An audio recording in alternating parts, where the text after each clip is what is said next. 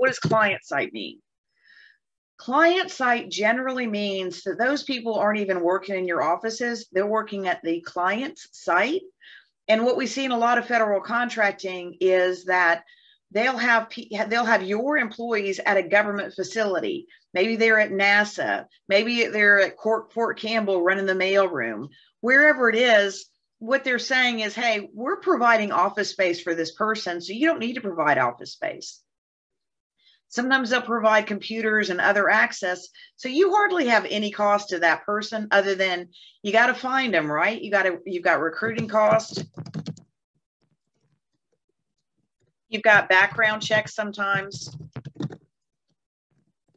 And sometimes people have sign-on bonuses.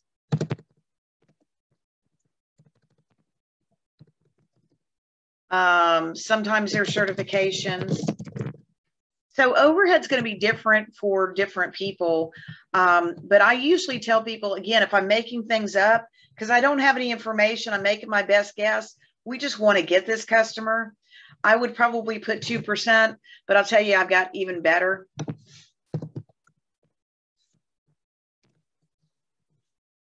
If you give them a round number, they think that you didn't analyze it enough. So I tell people, you know, make it sound like you worked on it. If you give them a straight 2%, they think you're making up your price. I know this is ridiculous, but this is how the federal market works. And I think you'll recognize that in some of the discussion because I see some smiles out there. So it's like, maybe you want to make it 1.92 if you want to get closer to 2%. Because what I'm really playing with right now, you can't tell it, but every time I'm doing this, I'm going to end up playing with these rates down here too. And you're going to see it in just a minute.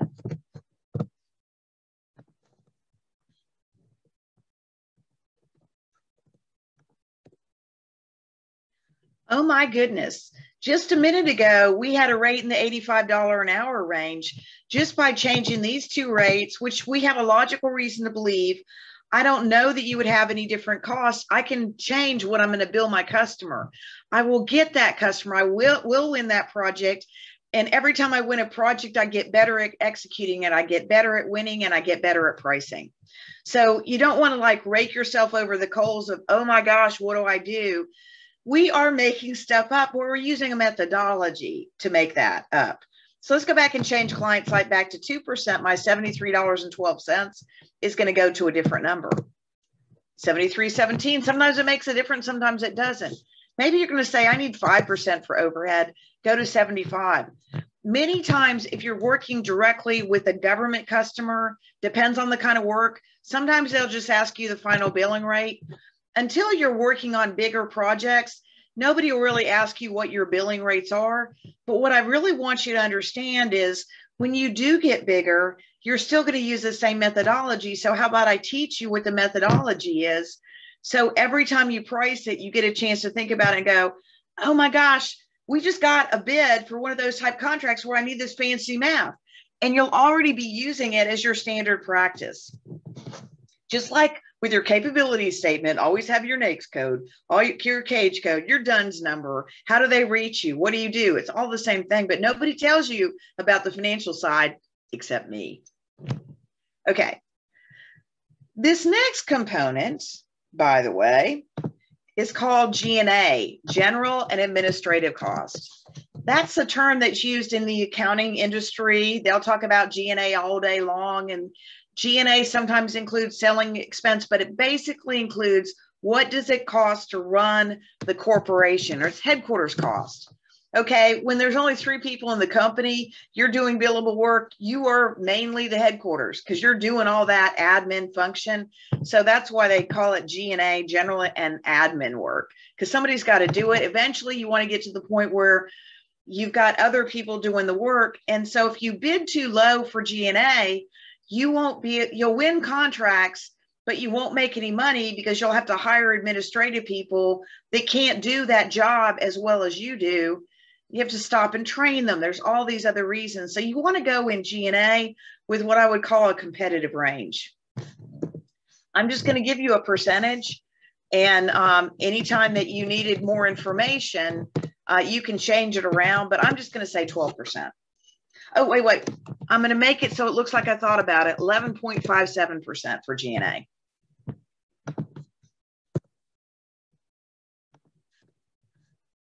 G&A is the cost of accounting services, accounting software, human resources software, payroll software, legal cost. If you have somebody helping you in human resources, if you've got banking fees, it's all the cost of the corporation. If you think about it, the reason it doesn't go into overhead is because my people working for me don't care about my banking fees. They care about whether they can do the job with the tools that I gave them to do it. So G&A is down here, and I always make it green because it starts with a G. And I always make fringe, by the way, blue because I think of Blue Cross and Blue Shield, even though I can't afford that kind of insurance anymore. So anyway, G&A I'm going to say is 11.57.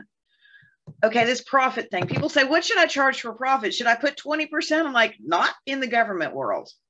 Most of the time, a profit rate could be anywhere from 6 to 12%. Anything up over 12%, probably not going to happen. I'm just going to put 12% just to give you an example. When I did that, so now my billing rate's 20. Oh, I did this wrong. My billing rate's now $71 an hour. So you're saying, Jenny, well, what do you, I don't quite get it. How do you come up with that $71 an hour? All I did is where a minute ago I had a 1 here. I said, I'm going to pay the guy $50 an hour, or the woman $50 an hour.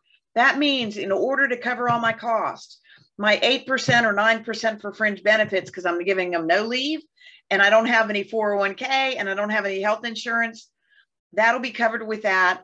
I'm putting 5% for overhead because I think that if I had $5,000 or $50,000 I was paying that employee, that I'd probably spend $2,500 a year on giving them office, giving them access to my internet, setting up their email, making sure that I do background checks, doing recruiting costs. So you can see this is a total judgment call. You can go up or lower.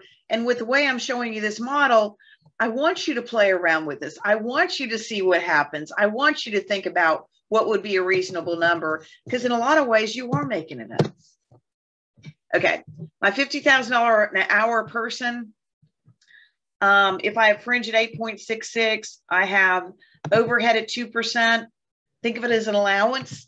My G&A, which by the way, is always calculated on everything else. So everything above that gets G&A, because every cost that you run through your company is going to have some headquarters activity associated with it, whether it's for paying payroll or having a bank line of credit or whatever it is.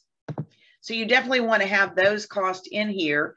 And so what this means is when I bill out for that person, I've got to bill out a $50,000 an hour person. I need to plan that I'm going to have about $70,000 worth of billing to cover that. However, I choose to change these numbers around, and a lot of times I do stuff just like this. Watch. Just going to go down here. And now I could put a different set. I'm going to say, well, what if I have to pay 15% fringe? What if it's 2% for that? Maybe I only want G&A to be 11%, and my profit I'm going to say is 8%. I'm doing the same thing here. I'm referencing those same cells. So what it allows me to do is just play with this. My $50 an hour person is $70.13. Okay, I went to the customer. I was in a meeting, and they know the skill level, and I've went ahead and shared with them. I've got somebody identified. I think I know what it'll cost. And maybe you went out to salary.com or someplace and figured out what a good pay rate is for them.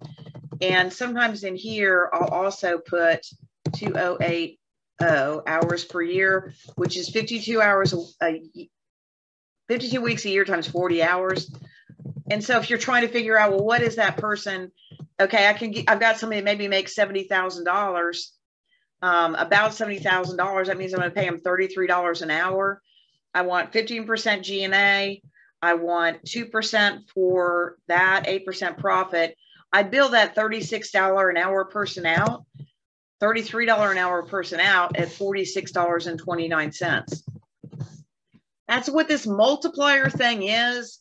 These are just two examples of using different math to get to the same thing. Because if I put 33 up here, 46.29, I'm just trying to create a method.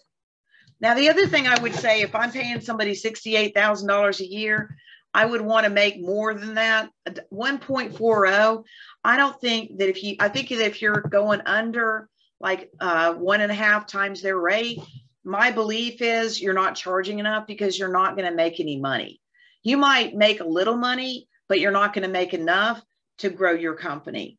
So what I would tell people, if I'm making up numbers out of the middle of the air, I might bump this up. You're actually not going to reveal most of the time to your customer what your percentages are because they haven't asked for that information. You're not bidding a huge contract. It doesn't make a difference. And so, you know, it doesn't matter to me whether you say, well, this is 12% profit and this is 12% for fringe. Mathematically, it's not going to have a big impact. So just play around with these things. But let's put 15% fringe. Let's put 5% for overhead. And let's put, I don't know, 15% for G&A because it's a lot of your time and your time is very expensive and very important. And maybe I would say 15% for profit. And it's just about 1.6. The main thing I want you to do is go back and take a look at what billing rates you've talked to your customers about. If you take your billing rate, not billing rate divided by your pay rate, and that's their hourly, so 2080, their annual divided by 2080. If this is $95 an hour and you're paying them $25 an hour,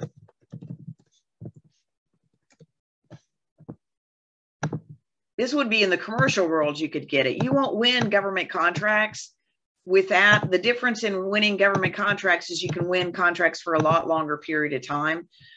But maybe, so I probably wouldn't be using 3. Maybe I'd say 45 an hour is what I'm going to pay that person. And then you could change this around. So it's more like 25%. The other thing is, I think I mentioned you could charge what the traffic will bear. And if everybody else you're competing with has full benefits and you've got somebody that's going to work for you and they're like, I'm good, I don't have to have all of that, you could do a little bit better than that. So this is just the model and the math. What I'd like to do now is go ahead and wrap up our call, and then we'll go on to the next session. So hang out with me for a minute.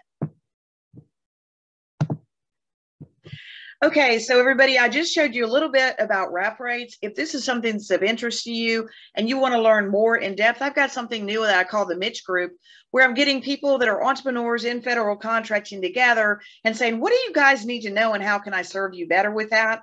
If you're interested in that, let me know. I'm going to be launching another Mitch Group soon. And also, if you need one-on-one coaching, I actually coach through another group called RSM Federal. And that's pretty much twice a month that I would work with you on a specific problem. So certainly glad everybody showed up today for Freedom Friday. If you would like a copy of that wrap rate calculator, just email me after the session and I'll be glad to send you that. Thanks so much for being here.